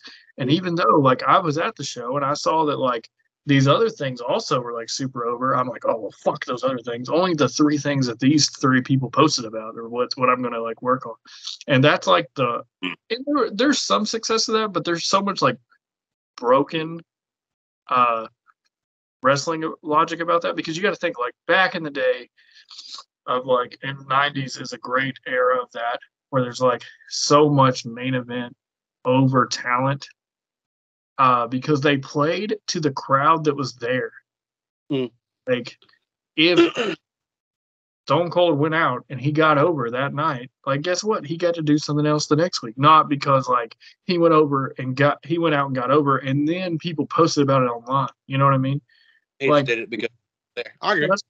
didn't post about it online. They didn't fucking give a shit. Like they didn't have the option. You know what I mean? And like so just that reliance on like, hey, if you don't get the and it sucks for people like me and you. Because me and you, like, as soon as our match is done, we're on the Twitter feed. We're like, God, I hope somebody posted about our fucking match we just had. So that way, like, we can get acknowledgement that we are good. That sucks. It's a broken way to do it because, like, to try to, like, request that instant gratification from someone is crazy because then that fan, the hundreds of fans that would go to a show around here, they would watch our match and they probably like, God, dude, that fucking ADS match was so good. That was awesome. But then there's maybe more matches after that. They watch those matches. Then they have a drive home. Then they go home. They go to sleep. They wake up. And maybe, just maybe, even though in our hearts we don't want them to ever forget us, they may have forgotten about last night a little bit. Not like they probably had a good time. They're probably like, oh, yeah, last night was so fun. But they're not like, oh, fuck. When Kevin Ryan jumped off that fucking ladder, God, like that's what sucks about pro wrestling is because if they don't post about it immediately, they will most likely forget about it, which doesn't mean they didn't enjoy it. It's just like they have other shit. And then like the promoters and like the people in control, like are scrolling and they're like, well, I mean, that thing that they did was cool, but nobody posted about it. So, maybe they're not as over as I thought. And you're just like, come on, bro. Like, are you fucking kidding me? And like, that's not me calling out the promotions here. Cause like, honestly, New South, I do respect New South because they're very into the homegrown talent of like, they back their fucking people. And like, it's not just cause we work there. It's not just cause we're the tag champs. I don't give a fuck about that. What I'll tell you right now is like Hunter Drake just won the Haas. Yep. You know what I mean? 2 years ago, he was getting chokeslammed in a fucking tuxedo. Okay. Yep. Fucking, they back their people. Like there is people there that like at another show would never get a fucking chance. And then because New South backed them so hard, and I'm not saying that's the only reason they made it. I'm saying it helped them. Like look at it, Orlando Perez. Orlando Perez at other shows was shit on and was treated like a little like tiny, minuscule like B+ player, like useless. And New South always picked him. He always had something to do at New South. He always had like a spot at New South. And I'm not saying that's the reason why he's getting these things done, because he's also awesome and super talented and he works his ass off. But what I'm saying is New South backed him enough where like he did kind of get like a little exposure of like, oh, like this guy must be good. And like that's but there's other shows that like sleep on that shit. You know, like God, I didn't mean to go on the super long rant, but I'm just like it's not even about us. It's not even more about us because, like, to be honest, we're pretty lucky guys like me and you. I've got to do more in wrestling than I would ever dream of doing. I'm here 100%. At the age I am, dude, I'm beyond blessed. 100%. I could have wrestled because I started off in like hole in the wall, like 10 people in the crowd shows. I could have did that forever or until like I quit, and that would have been enough because that's all I wanted. I just wanted to say I did it. You know what I mean? I just wanted to be a wrestler. And so like the more I get to do, the better. Yay. Great for me. Great for you. But because there's other people out there that are so slept on that like deserve opportunity and then get passed up because of the bullshit system of pro wrestling. Like the fact that that guy's pretty good, but he doesn't get any likes on Twitter and nobody retweets his stuff. And when he posts a video, like nobody really watches. Like it'll be like the greatest fucking wrestler of all time. You know what I mean? Yeah. And it's like, fuck this, dude. Broken ass system. It is so cool though seeing those guys that like do break that and they get past it and you see like how happy they are. And you know, let's like I'll sidetrack this real quick and just be like, the cool thing that I feel like we should appreciate more that I feel like we don't, or just a lot of people don't, especially like I know I don't, and I'm like really bad at it. But like if Tyler Pierce would have seen Kevin Ryan now, but I was fucking say I'm 10 years old, right? Boom. Say I'm 10 years old and I see how I would think it's like literally the coolest thing of all time. Like everything that I've got to do, like all the cool stuff that I feel like I've done, like and not in like a bragging way by any sense. Just like I've been very lucky. Like Like there's a lot of stuff I want to do. Like, don't get me wrong, like ambition's always like through the roof. But like if I just take those small moments that I've always had and I've done throughout my entire 7 years of wrestling, I would be like, man, holy shit, like how cool. And like you said, we could be stuck at these hole in the wall places. We could be stuck at these places that have like no give a fuck. So like people that book, I'm not gonna say these, just a shitbird promotions basically. We could always wrestle at and not give a fuck about, and like, but no, we get like on good shows. Like I'm not saying like we've done like Ring of Honor or like AEW, like we haven't been on TV, but like the fact that we're like even in my head considered to be like that being a possibility is so cool because we would have never, like as kids, we'd have never thought we'd have got that far. Like we could be literally considered as like the best wrestlers in Alabama or like the best wrestlers in Georgia or the best, you know what I mean? The best wrestlers in Tennessee at one point, at least in our careers. And it's like, when would we have ever thought that we had got that? And we got love for it. And we got people who were backing us. Like this dude, literally, Stephen Hawkins has our own custom ADS titles. And he's done that twice. Like, that is so cool in my head that, like, you had, like, that is, like, how good we've gotten, or at least how much love that we get and how we should appreciate it. I feel like instead of us always just being, like, so negative Nancy about shit, so just, like, fuck this, I don't like what I'm doing, like, why does this suck? I feel like we should always look into the positive side because some stuff does suck, but we could also be wrestling in front of Two Teeth Timmy and with that one guy chanting the whole entire time, and then we wrestle fucking dude who can't move worth the fucking we can't do nothing with. But instead we get guys like Tyler Matrix and Logan James, and we get guys like Donnie and Stunt, you know, like not that I hate those guys, but at least we got to wrestle them. Like, yeah, fuck those guys. But at the same time, like we could be wrestling anybody else, you know, like. So, like, I think that is really cool that, like, I can sit down at least right now and really appreciate what I have. Because I won't always do that, but I do feel like you should always take out that time to appreciate what you have. Because there are a lot of guys, a shit ton of guys, who would do anything to be where we're at. You know? So many guys. And I think about that shit all the time. Like, my brother specifically, Shane Oakley, give him some love. I'll call him out right now. Who, like, the boy, Heartless, there it is. Who, like, wants to be big and he wants to like break out and do cool stuff, but he doesn't get that chance because he just it's what you're saying. I'm trying to give him like the social media talk. Like that's like a big thing in wrestling, but it's so hard because he hasn't did anything that's like a New South or a Pro South that like has internet connections in my head. Like I guess that's the best way to put it. That has people outside of the box that see him. So once he gets that far, he'll be fine. But like I know if Shane Oakley was in the spot that me or you were in, he would be crying right now. Like he would go home and he would be the happiest human being alive. And I feel like that's why we should appreciate it. And we do love y'all, and we do.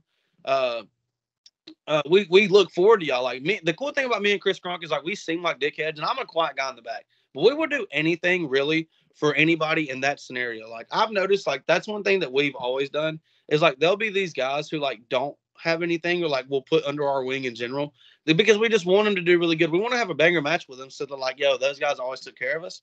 But also like you know how good that makes them feel to like have those, like the first match I think of, not even with me, it's you and it's Marcus Dillon, Dooley as we call it. You wrestled him at that high school show, and I think it was his first match, and I think about this all the time.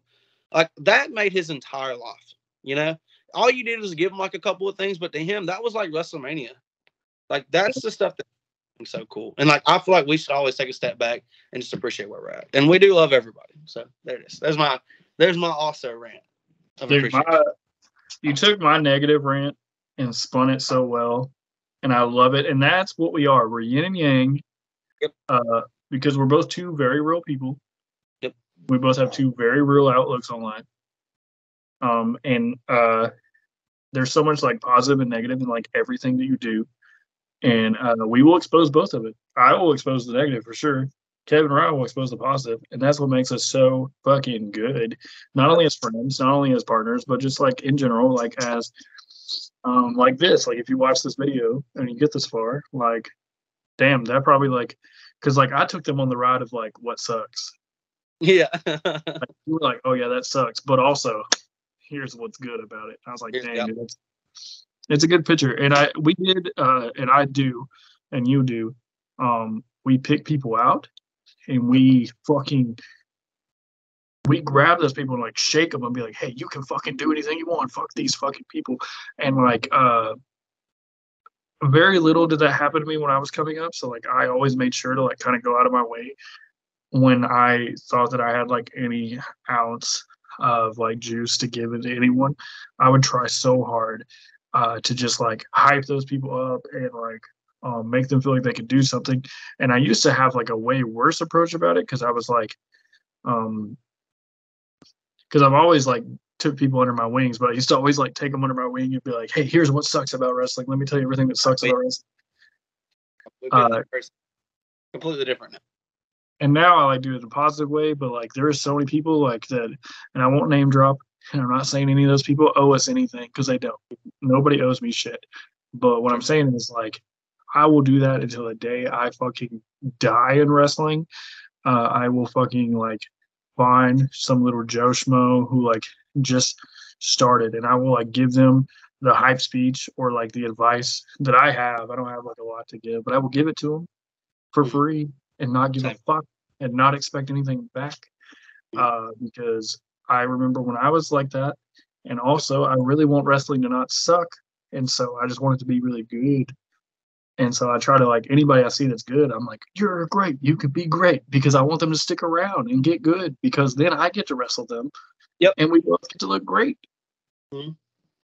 And you get to see, that's such a cool thing to me also, is like, it's like you said, like, you obviously the Joe Smo or whatever, like, let me go ahead and say this real quick. Any outcast is not an outcast. It's just you haven't found your place yet. But me and Chris Crunk, you can always hang out with us because we are also outcasts. So whatever. But all you gotta find that dark little corner next to the stage. And even that's where we're at.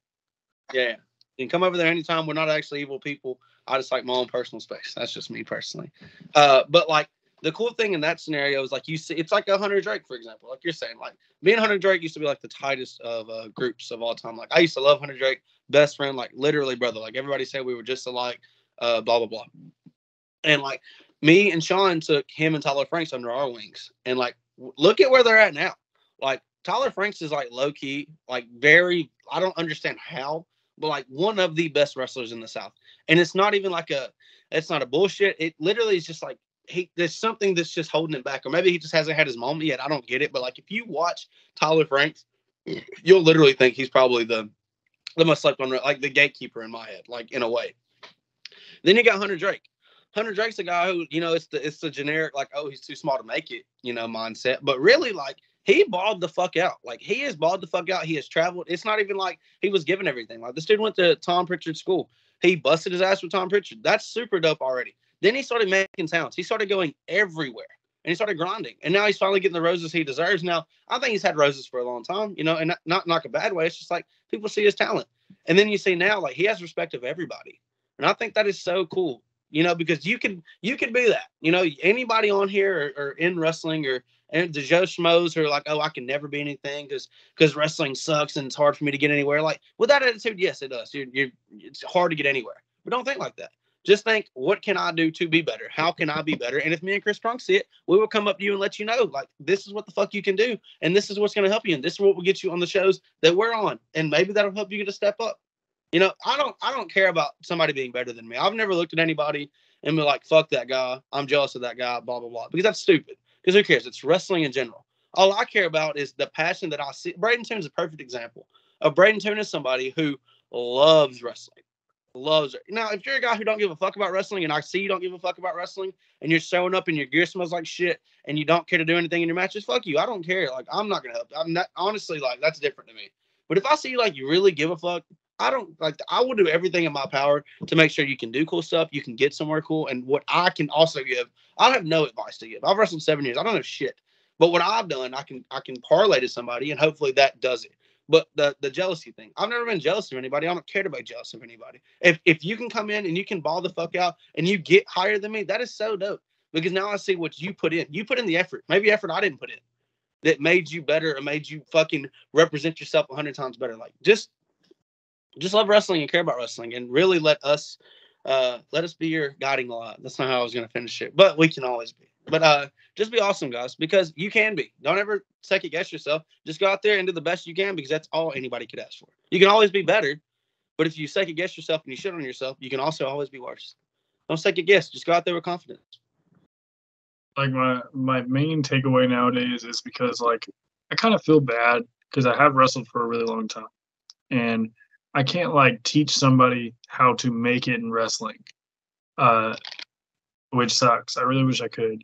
But what I can do is teach you a lot of things about what not to do, like things to not want to do and like mistakes to not make, because I probably already made them or like have done them. So I think that's really cool. So I try to like pass that along. I don't know. I just like I'm very happy with what we do. And man, when I say that you and I are at like such a peak level of clarity where like I'm so happy with who I am and you're so happy with who you are and we're so happy with what we do that like it's like such a perfect mix of like one, it's good because we're gonna be like so connected with like not just each other but everybody in that room because Yep. we're there to have a good time. Also, we're at like such a good level of we don't give a fuck because we don't have shit to prove. Like we already know we're good. Like Yep. I don't fucking give a shit. So we're having like such a good fucking time of just like 100%. goofing, uh, like making everybody in the room have a great fucking time. I remember like I was fucking choking Logan James with his chain, and in the front row there's this homie with an NWO jacket. I said, "Yo, that jacket is fucking sick." While I'm like choking this dude, it's like No, I don't. dude, the wrestling figure, say the wrestling figure thing. That's so funny to me. If you, I don't know if it's like recorded or anything, but you poured the wrestling figures on the ring and did the fucking big ass fucking Spanish fly off the top, avalanche Spanish fly off the top through the fucking wrestling figures. Oh, and like Logan James broken. Holy shit. Yep. Then I'm like crawling in the ring and I'm selling, and I picked up this Becky Lynch and then this sin card. I made the sin card like fucking brainbuster. This Becky Lynch, and dude, like I heard like just row that could see me right there, dude, just straight up, just and I was like, last night I wrestled O'Shea, right? And I have to pull the ref. So like the ref is this girl from TWE who's been there forever. Her name's Kim. Super cool, like girl, whatever, known her for years. And so I'll pull her to the side and I'm just making her die laughing. Like everything I'm saying, like, wow, look at that. He smacked him on the head. Look at his shoe. Oh my God. Like, and it's just like so funny to me that like that's at the point where we are in wrestling, but that's also to the point where it's like now we can have fun. That, you know, like you always talked about that. Like one, you would say you're bored, which sucked. I always like never understood that. But now I feel like you are having fun. Now, you may still be bored, but I do feel like you're like enjoying it, you know, at least a little bit more. And I feel like we're now at the point where we literally can just enjoy everything we do. Like I usually have nerves out the ass, and don't get me wrong, like, and not in a bad way. I don't really have those nerves anymore because I am so confident of like what I know in a sense, you know, at least in like some form. And it is so cool to see like where we've gotten to where we literally can just have that fun. At least for me, you know. Also, let me show you this real quick. My brother's like really. Then what? Fuck, dude. How do I turn this shit off? Let's see. Yeah, how do like if you hit the screen, it just comes up from like there's like the three little. Oh, there you go. Yeah, so it's Madman. This right here is Shane Oakley, which is real sick. My brother wearing the Cactus Jack shirt. I always love the Cactus Jack shirt. Okay, let me ask you this: is this the dude that you won tag titles with? I think that's Caden Christopher. Dude, that's my AWF tag team partner, Caden Christopher. I told my brother about this. We got Madman Pondo, which is real cool. And then we got Blackwell Slasher. So, like, super cool. This is the Shane Oakley we talk about. And these are guys who maybe will ball out one day and do something real cool. That's how I want to show. I know Cody will probably watch this and he'll love that. That's sick as fuck. Me and Caden Christopher go so far back. One time for Caden Christopher's, like, birthday, he had a backyard wrestling show, and we went to it. Mm-hmm. And we backyard wrestled at Caden Christopher's house, which was, like, so dope. I remember that. That shit was sick. That's dope. That's such a cool like moment that I get to meet Madman Pondo, and it's like my old tag partner and your brother like chilling. Full circle right there. Well, that's like he texted me like yesterday, and he was like, "You're wrestling O'Shea, and I'm meeting Madman." I think he tagged with Madman Pondo. I'm pretty sure, and he was like, "I'm tagging with," which is super dope. You know, that's awesome. You know, and he was like, "I'm tagging Madman Pondo," and that makes me feel so good that like he's starting to get those moments. And that's another thing like we're talking about, like that stuff will come. If you just give it time, just trust the process. It sucks sometimes. Sometimes it takes longer than like my brother's. I think he's wrestled 2 years. You know, sometimes it takes a lot of time, but you'll get those moments. I promise you, where you'll be like, oh my God, this is like everything I wanted. So like, give yourself that time and appreciate what you're doing now. Because the more you appreciate what you're doing now, when you have those moments, those will be moments you enjoy the rest of your life. Like we're talking about We're not talking about sitting beside Canyon. That's awesome. I'm talking about my friend hanging out with Marty Jannetty. Random, so cool, you know? Like, these are moments that you will always enjoy, but just live them up. Have fun. But also enjoy the wrestling. Sometimes it is going to feel like it sucks, but it doesn't. It only sucks because you make it suck. So enjoy. Make it fun and enjoyable. God, dude, I was thinking about us, we'll go a little deep in here, I guess. What's my phone on? My phone is really close to dying. It's on 7. Okay, we're good. I was thinking, like, some of the spots that we called. We can go deep like that, I feel like, right? Like, we can talk about spots and stuff. So, the infrared spots, like, Chris Kronk is, like, the coolest wrestler of all time. So, I had the idea for the toys. Well, besides me, I'm the coolest wrestler of all time, and you're number 2. But I don't know, whatever. So I had the idea for the wrestling figures, and I thought that was so fucking cool. But then Chris Kronk in the back, he pulls out this fucking sock. And not just any sock. He pulls out Mr. Socko. And we were going to use that in the fucking infrared match. How do you feel about not using that? And do you wish you'd have used it now? Because I feel like we should have fought. I've got like a really big plan for it still. Oh, I probably should have said that then. No. I don't like. It's more funnier because like then the diehards that watch and listen to this will be like, they'll get it. It's not what I do. Like people are gonna be like, oh, God, yeah, that's awesome. Because I think I'm gonna use it like just all like not all the time, but just like so random. Like, no, it needs to happen. 100% agree. It needs to happen. 100%. What's the point? I was gonna use it against Stunt Marshall, but I think we're gonna have a shoot fight now, so that sucks. But I like Stunt, but can I ask you something? I think we have to have an MMA rules match, but it sucks. I like Stunt, but it's not the WWE champion. He's not, dude. He's not. The WWE champion. Because I am. And I say, that's such a badass belt, though. Dude, you're telling me, dude. Guess how much I paid for this motherfucker? Look at this. It's got the W right here popped me. Because I'm pretty sure on the regular belt, it's just this. Yeah. But the belt right here blew. Did you pay like $125 for that or something? $125, and they're all like that. The Ring of Honor belt, $125. The New South belt, $125. I'm buying 3 of them right now. Hang on. Dude, I'm literally gonna buy some Friday. I'm gonna buy probably the Jeff Hardy belt, and I'm just going to 125ship.com. No, eBay. Oh, I'm going to eBay. The cool thing about belts though, like the cool thing about those is they come so quick. Like I think I ordered the Ring of Honor title on a Tuesday and got it by Friday. Like it was like that quick. Yo, that's sick. Shipping's free. Right now, dude, this is cool. Let me go on here. Let me tell you what the fuck. Back on eBay. A little technical difficulty there, but we cleaned it up. And so we're looking at these title belts, dude. One, how funny this is what we're doing, because you guys can't see what we're doing. We're just going to be describing it. I'm looking at the blue Universal Championship right now. It's $105, so I just bought 3 of them. So that's exciting. What? I'm not buying any. If I can get in my fucking account, what the fuck? Cool. Either way, I'm not going to do all this bullshit because they can't see it, so it is kind of pointless. But there are a lot of cool belts. I was going to buy the one I was going to buy before that title. I was going to buy the Taker 1990, the Hogan 1990, whatever title. But I was like, man, that WWF like 1999 title really is like the coolest belt ever. Like as a kid, that was like my favorite belt behind the hardcore title. But now I hate the hardcore title. I don't know. I just championship that said "World's Greatest Mom." Oh, let me show you this shit. Wait, what? What did you say? I'm just joking. I'm sorry. Okay, let me do it real quick. So, Chris Trunk's obviously not a big beer drinker. So, like, because he doesn't drink alcohol, he's very straight edge. Cool, whatever.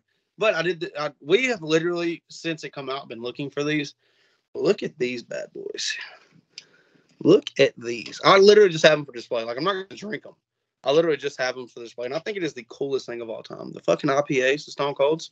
Money. Wait, don't use drugs, eat pizza. Oh, not pizza. But I thought that was so cool. When I saw, like, literally, let me tell you the story about this real quick. So, walk in the store, Rome, Georgia, of all places. I walk in there. There's this dude who comes up. And we're just talking or whatever. And how did it go? He like walks up and I'm like looking at beer. Because I'm like going to get some for AEW Revolution. I'm like looking around, and he goes, "Yo, the Stone Cold beer." I was like, "Yo," I pull it out, and he's like, "The Stone Cold beer, hell yeah, whatever." So I pull him out, and I'm like, "Oh yeah, that's what I'm getting." Blah blah blah. And I was like, "Oh, you're a wrestling fan?" And he was like, "Yeah." And I was like, cool. Do you like go to any shows or anything? And he goes, yeah, I'm like real good friends with this one wrestler. And, we're in Rome, Georgia, like BFE for like a lot of wrestling, maybe like a KOT or whatever, but like BFE for like anything Alabama wrestling. And I was like, well, who do you know? And he goes, do you know Cabana Man Dan?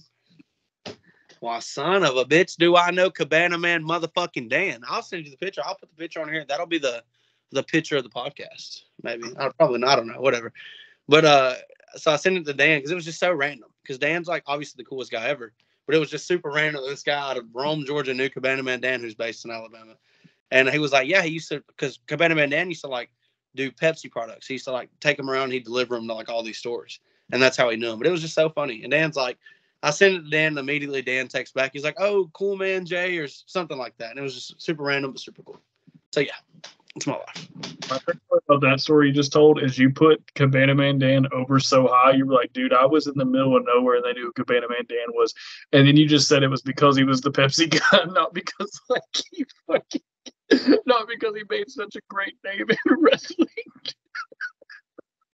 Like, you could have left it at this, and everybody... Dan knows how good he is. All right, goddamn it, don't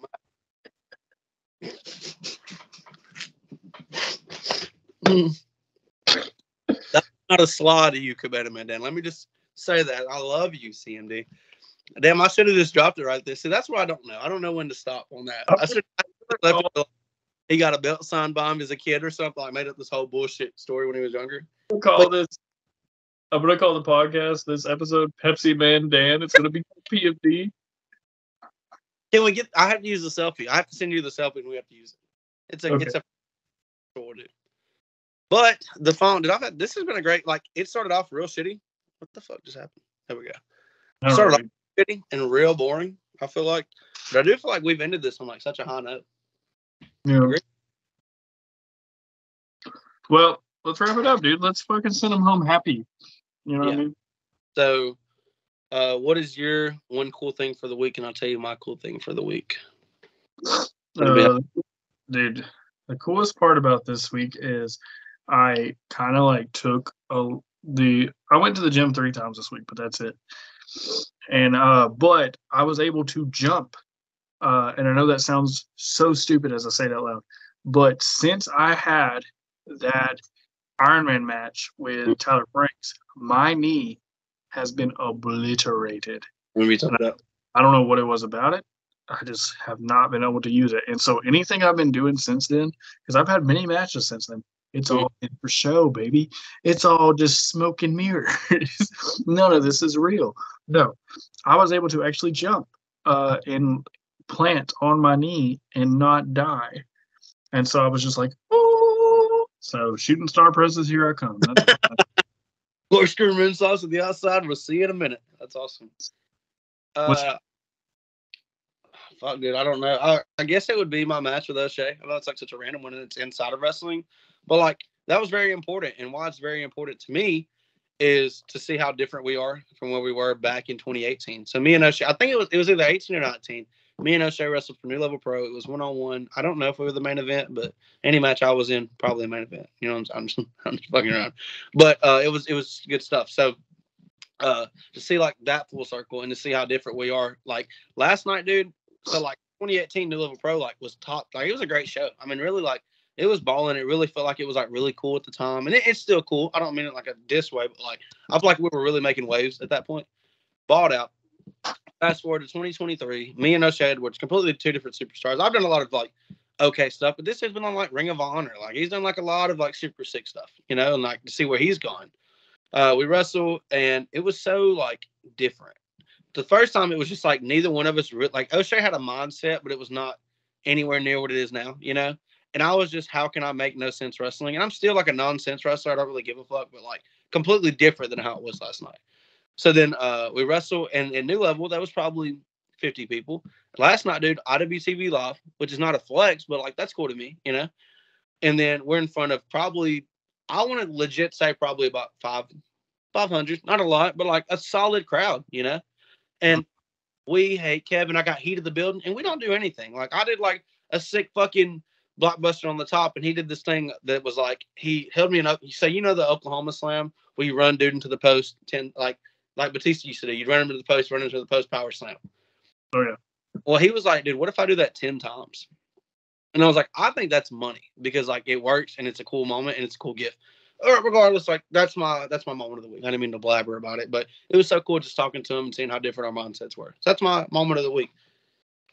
That's awesome. I Yep. love that, and I love O'Shea. So Yep. I also found the worst looking title I've ever seen in my life, and I'm so happy. What is it? I don't know if I can put my camera up. Oh no, I don't think I can. Oh, here it is. There, it is.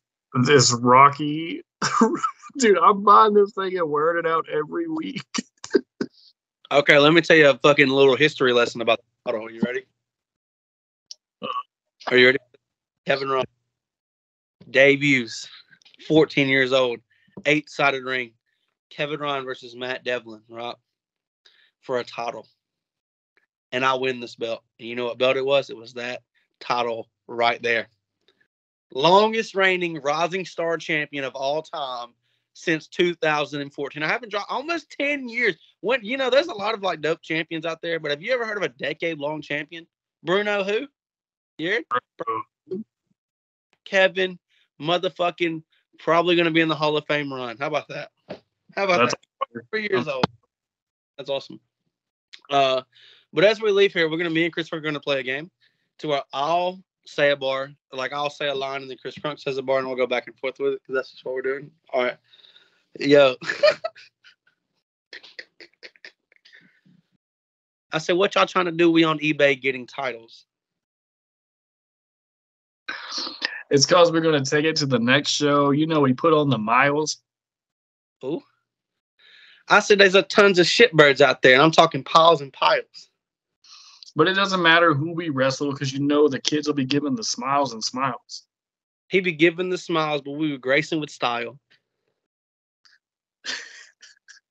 Come on. Keep it going. It doesn't matter if it's Nick Cannon or Infrared, dude. We always wild. But we ain't gonna keep it lean. We gonna keep it chunky like salsa mayo. Dude, and we don't care if you come at us. We'll smack you back down like a child. Damn. Smack you down like a child. I like damn. Smack you down, but we got the titles. But well, fuck that shit. We making money. We get tips. Because Kevin Ryan and Chris Crunk are the holders of the New South goddamn tag team championships. Hold that motherfucker up right now. Hold that motherfucker. Let me switch this motherfucker. God damn.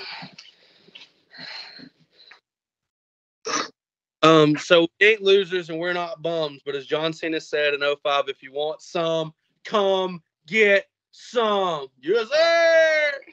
Damn, you done it now. Oh, gonna make a big mistake. Bye, guys.